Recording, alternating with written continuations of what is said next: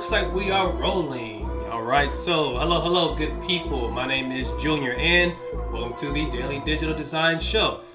Today, I want to talk about cryptocurrency. I think a lot of people have heard about cryptocurrency. Some may not have, but if you haven't heard of cryptocurrency, you probably heard about Bitcoin. And I think between the two, there is a bit of confusion on exactly what it is and what you can actually do with it, since it is kind of a new technology, only about 10 years old, and a lot of people haven't really been using it for what I feel like its actual purpose has been, except for, in the past year maybe.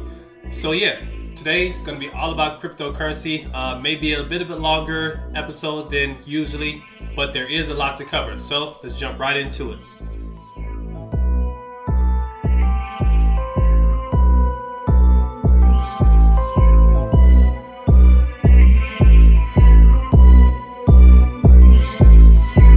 All right, so cryptocurrency. As I've mentioned, a lot of people who haven't heard of cryptocurrency probably has heard of Bitcoin. That's because Bitcoin is really like the largest cryptocurrency out there. I think it came out like in 2009, I want to say.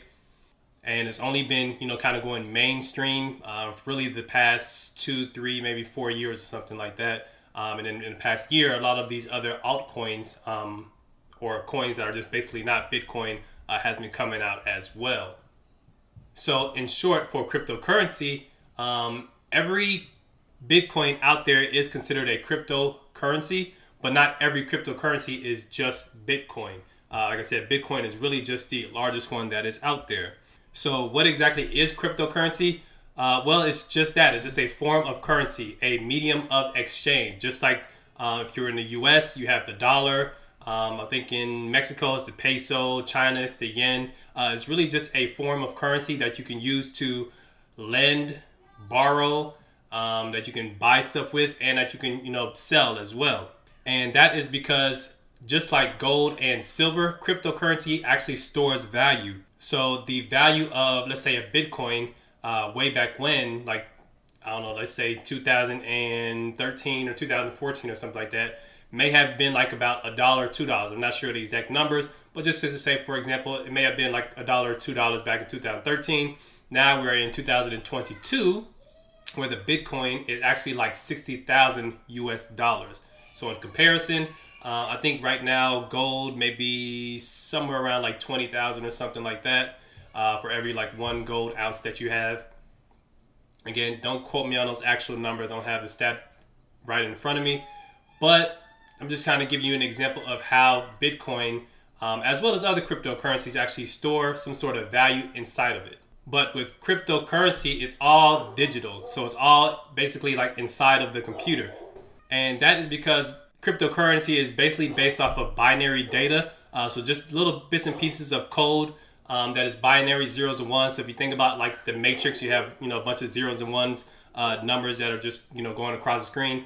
Doesn't look exactly like that, just like the matrix, but in the same sense, that's kind of how cryptocurrency works. And those binary data are considered its serial number. So every cryptocurrency out there, including Bitcoin, has its own serial number that gets used to identify what exactly the coin is and how it can be used. Cryptocurrency has many different forms. There's many different intentions for cryptocurrency, especially now with the rise of like the Web3, with the rise of NFTs and stuff like that. Cryptocurrency has really been exploding in the past years.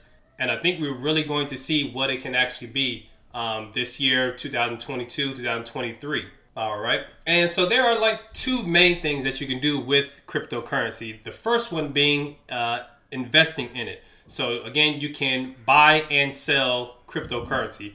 Let me ask you a question. When's the last time you bought, if you're in the US again, when's the last time you bought $1? You probably never bought $1, right? The dollar is used to actually buy other stuff that you want or need. So why exactly would you buy $1?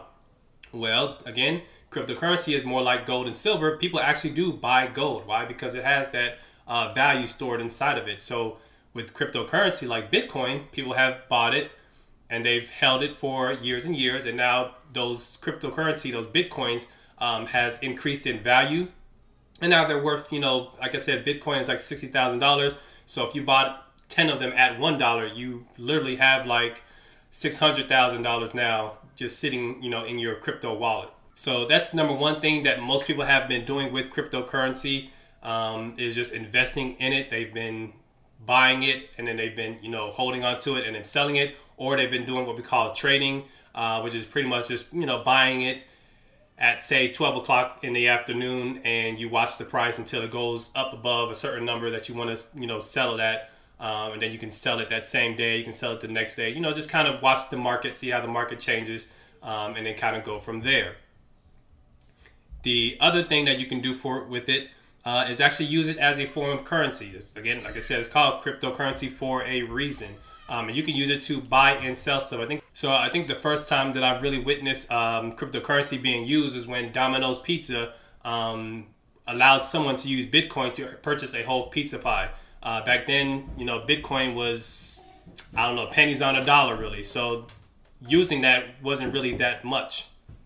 And so the reason why it could be used in that way is because Bitcoin and other cryptocurrencies are all fungible. Fungible just meaning that they can be divided up into smaller pieces. So again, if you had a gold brick or something like that, that's not really all that fungible.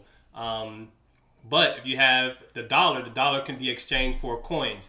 For example, $1 equals 4 quarters, 10 dimes, 20 nickels, 100 pennies or whatnot. So you can take that Bitcoin and actually break it down into smaller chunks so they can be used for different reasons. So when you're investing in it, don't ever think you have to buy a whole Bitcoin. So if you don't have $60,000 laying around for a whole Bitcoin, that's perfectly fine, no big deal, because you can spend, $100 and buy some Bitcoin and just, keep spending $100 once a month or something like that until you get up to the point where you have a whole lot of Bitcoins out there. And then when you do go in and purchase some Bitcoin or any cryptocurrency, you'll need to add it to your crypto wallet. So this is again all digital.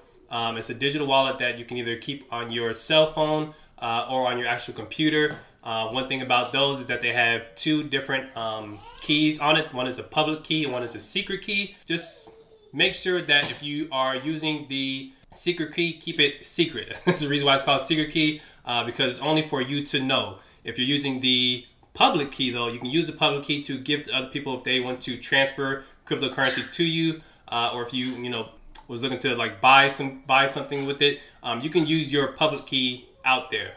And then also your wallet doesn't have to stay on the computer. The safest wallet, I believe, are those soft wallets they're called. So it's just like a paper wallet, like you have your crypto wallet password written on a piece of paper, stored in a safe someplace so nobody can ever get it, nobody can ever touch it. But they also have hardware wallets like the Trezor that's out there that you can use, and they also have different encryption services or whatever to make sure that your wallet that's on the computer stays safe as well. But that's a whole separate thing, keeping your wallet safe, making sure your cryptocurrency doesn't get hacked and all that stuff. And you can buy all of these cryptocurrencies, well not all of them, majority of the main cryptocurrencies out there you can buy directly from the exchanges. And there are different exchanges out there, Coinbase being one, Gemini being one, I think crypto.com on your cell phone could be one. Robinhood, the app, also allows you to exchange cryptocurrency. Cash App as well, you can buy cryptocurrency on there as well. I personally don't feel comfortable doing that, but that's a whole separate thing there. But it's perfectly doable. If you trust Cash App and you want to purchase some cryptocurrency, get into it, you can purchase it directly from there. And then once you make these purchases, everything gets stored on the ledger. Again, don't worry, you're completely safe with everything being on the ledger.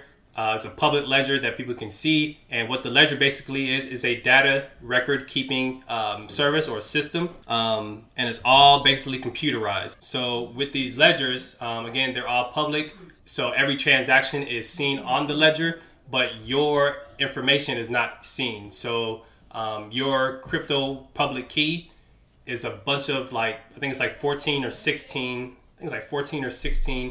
digits. So it's like numbers and letters that you have to, not you personally have to remember, but that you have to type in whenever you want to, purchase something. So that's the only thing that is actually visible on these ledgers.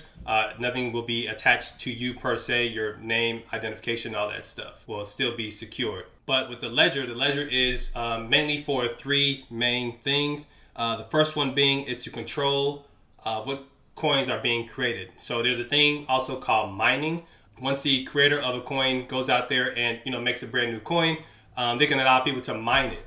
Just like people go out, to I guess it's called coal mines and mine coal, or gold mines and mine gold. You will go into the computer and basically solve some cryptographic equation that'll basically put new coins into circulation. So with cryptocurrency, the thing called market cap, which is like the total amount of coins that were actually created for said coin inside of the code, but the codes are not available yet. It takes a lot of computing power in order to mine all of these cryptocurrencies. So people all around the world are basically tasked to mine some of this cryptocurrency. And if you become a miner, you actually get paid for it. So if you want to mine Bitcoin, I'm not sure how profitable it is now, but if you want to mine Bitcoin, you surely can, and you would actually get paid in cryptocurrency. Well, you get paid in Bitcoin to actually mine this coin. All right, and then the next thing that the ledger is used for is to secure transaction records. Like I said, when you make a purchase or something like that, transaction is placed on the blockchain. Blockchain just being a distributed ledger, which is a public financial transaction database. But once it's on there, somebody needs to verify that it actually happened. If a tree falls in the forest, is anybody and nobody's around to hear it, does it actually happen? Well, yeah, technically. But with the ledger, if you make a transaction and it goes through to somebody else, probably about 10,000 people around the world are verifying that, hey, this transaction is real, this transaction is actually happening. This way, it allows you to bypass the middleman. You don't have to go to a bank and let the bank, give the money to the bank, and then the bank has to transfer it to so-and-so. You can directly give your money or give your cryptocurrency to whoever you want to, and then it's just people in between the line that are just verifying that it is an actual transaction. It's not being stolen or anything like that. And that's actually kind of part of the third thing that cryptocurrency is used for, is just to verify the transfer of said coins. All right, and when you are transferring cryptocurrency, well, mainly I think it's for when you're actually buying something. So like, for example, our episode on NFTs, you can buy some form of digital art on one of the marketplaces like OpenSea or Rarible. And when you do that, you have to pay something called gas. So just like if you had a car and you want to go from point A to point P, you have to put gas in your car. Unless you're fortunate enough to have a Tesla, then you don't have to really worry about gas. But you do have to worry about a form of electricity to power that car. Like I said before, to mine cryptocurrency, it takes a lot of computing power, just as much as it takes to transfer coins across, the whole entire world. So you have to pay what they call gas fees in order to make that transaction happen. And those fees are usually in GWEIs, GWEI, I believe it is. And you can, check online. There's a bunch of different websites out there where you can see how much GWEI is set for gas right now. I think Ethereum is the main one you have to worry about as far as like gas fees and stuff like that. But other coins as well for different transaction has gas as well. All right, so just to do a quick little recap, cryptocurrency, I feel like we've been using some form of cryptocurrency for years now. And the reason why I say that is because like credit cards, PayPal, Cash App, Venmo, Zelle, all of those are a form of like digital currency where you put your money on an app like Cash App or Zelle. You put your money on there, and then from there, you just use that, and you don't have to actually transfer any physical cash or anything like that. So it's a form of digital currency that we've been using for years. On a credit card, we've been using for years. Everything is cashless. So with cryptocurrency, cryptocurrency just really takes away the middleman. So you no longer need a bank to make a transfer. You no longer need a bank to do really anything once you have your cryptocurrency. So you also don't need to have a good credit score. If you want to borrow money or something like that, you can borrow cryptocurrency without having to, show that you have a good credit score or whatever. And you also don't need to identify yourself. Your identification is just your public key. Those numbers and letters that say, hey, this is my wallet address. I actually do own this. That's all you need to know.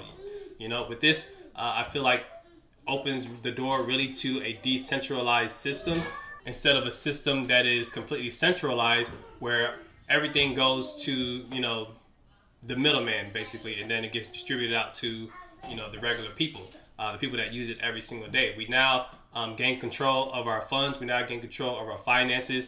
We have complete ownership over everything, and we don't need the bank or anybody else telling us what we can or cannot do with our own cash, or crypto, I should say. All right, so if you've been thinking about kind of getting more into cryptocurrency, really there is nothing to fear with it. All you have to really do, like I said, is go to just one of the exchanges. Look at a couple of them, really do your research on which ones that are the most trusted ones. Usually the most trusted ones are the ones on the exchanges already. Some of the ones that are just popping up brand new, they haven't made onto the exchanges because nobody really knows about them. But ones like Dogecoin, there's Cardano, there's Solana, all those ones are a pretty safe bet, pretty safe investment, so that the project is going to be ongoing. And it would be a good investment. And like I said, you don't have to just invest in the cryptocurrency and trade it later on or sell it later on. It may just be a brand new form of buying stuff in the future. So we won't have, it'll be a true cashless society now, where we can go to the grocery store and just use cryptocurrency. I just recently heard that Airbnb is now actually starting to think about adding cryptocurrency abilities to their website, so that if I wanted to go rent an Airbnb from somebody, I can do so with no problem and use crypto. And then the Airbnb holders, the holders of the units, they will actually be able to get paid in crypto as well, which is really a good thing. For example, if you got paid in cryptocurrency when it was $50,000, and now you just held on to that cryptocurrency and now it's worth $60,000. Well, you just made $10,000 just by holding cryptocurrency. It's literally just like that. You can really get paid in this cryptocurrency and make money just by keeping it, because it is a store of value. So yeah, if you guys have any further questions about what cryptocurrency is, how it works, or anything like that, please feel free to, again, do your own research, or just hit me up on any of these social media channels. My handle is @junior_Ivenso. And until next time, you all take care.